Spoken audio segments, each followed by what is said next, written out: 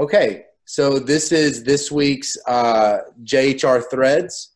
I'm Scott Cunningham, Associate Editor of Research Impact at the Journal of Human Resources. And today I have Oystein Hernaes, who is going to talk to us about his study, Television, Cognitive Ability, and High School Completion with Simen, Markussen, and Knut, Roed. Could you tell us a little bit about where you are right now and where you work? Yeah, I'm in Norway. I work as a researcher at the Frisch Center. It's a research institute in Norway, doing a lot of labor, educational, economics stuff, based on Norwegian registered data often, as this study is as well. Okay. So the famous Norwegian administrative data where you have, can you tell us a little bit about what makes that data so special?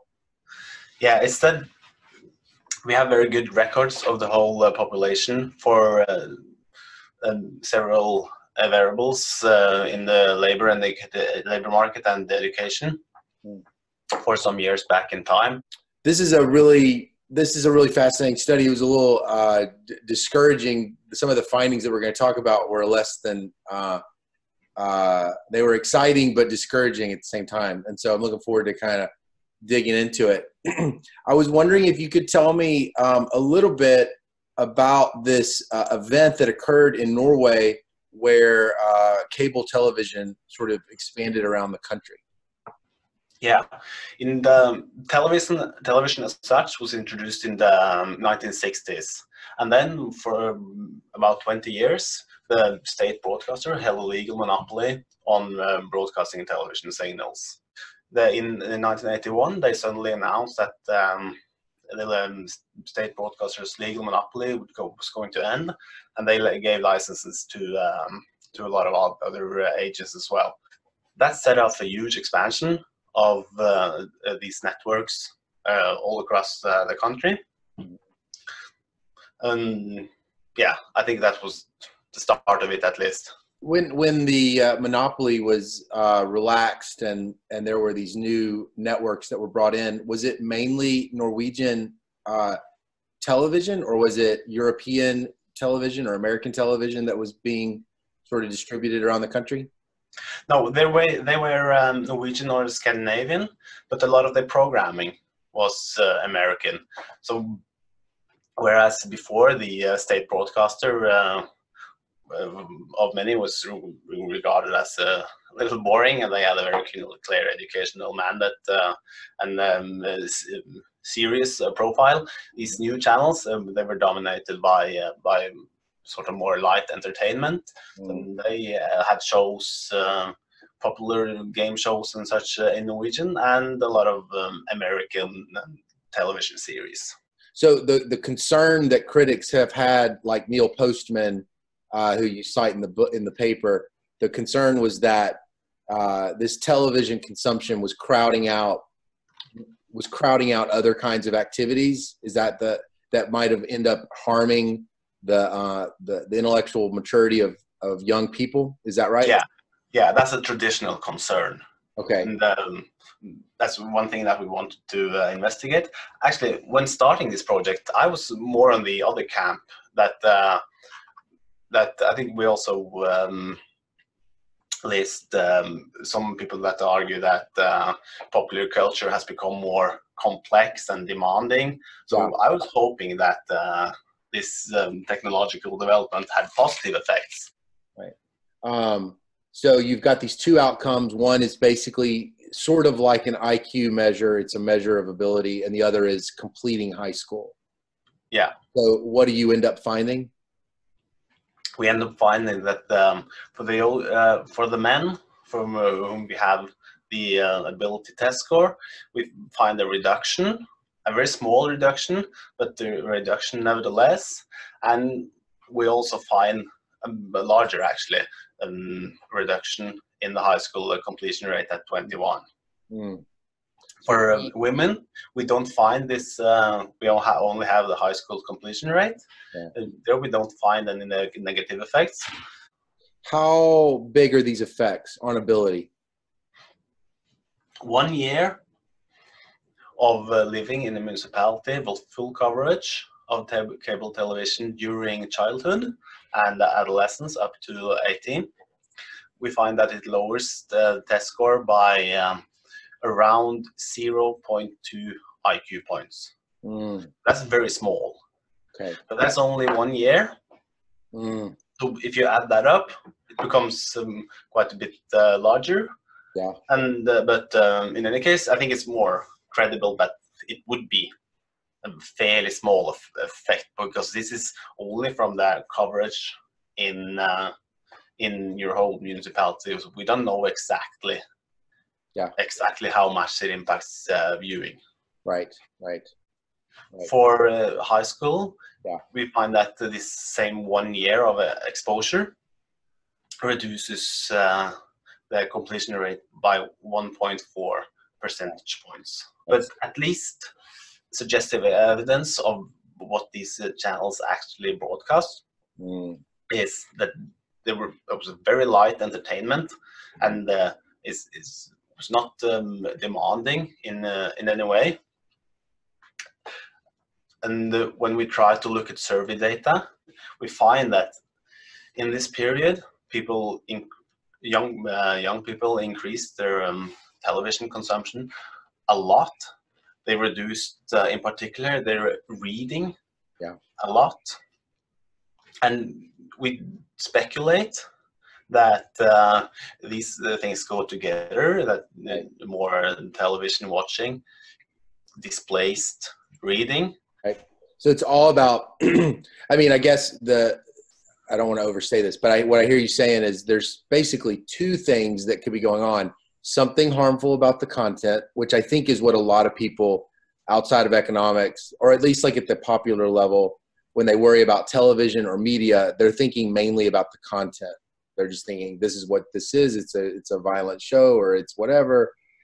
But you're really emphasizing it may be the content, but what you're thinking really is it's this crowding out of reading. Yeah, actually, I think a lot of people also think about their crowding out, but they're not really clear about these differences. I was wondering if you could walk us through why you think that these correlations really are causal. And so I'll start with one thing. Maybe what's going on is you've got these areas that are getting new television content, and you're watching people with lower IQ moving into those areas, and it's just simply spurious. It seems like you thought very carefully about that, and you tried to test whether that could be going on. And I was wondering if you could just tell us a little bit about how you're handling those kinds of selection problems. So for one thing, if there was selection in where people lived, it would have to take place very, very early, because what we take as a starting point, we use only the municipality where you're born. That's one thing that we do. And also we look at changes within families. Right. We use so-called family fixed effects, and we use two complementary strategies to think about these effects, or these to try to find out whether these correlations are actually causal. And the second one was analyzing changes or differences within families. Right. So that's real. I thought that one was the most interesting. I was wondering if we could talk a little bit about that. So what does that mean? That mean with family, for listeners that don't know what a family fixed effect strategy would mean, are you saying that your estimates are comparing siblings? Yes. Okay. Can you tell us a little bit about that? In this case, it's primarily comparing brothers. So we're comparing one brother to the other, and they would have a different exposure to cable television, because they're not born at the same time, and as the cable coverage was expanding a lot in this period. There would typically be an increase in the experience coverage. So younger brothers would tend to be exposed a lot more, but brothers, they would have a lot of the same family background characteristics. They would obviously have the same parents, and characteristics with the parents would be the same.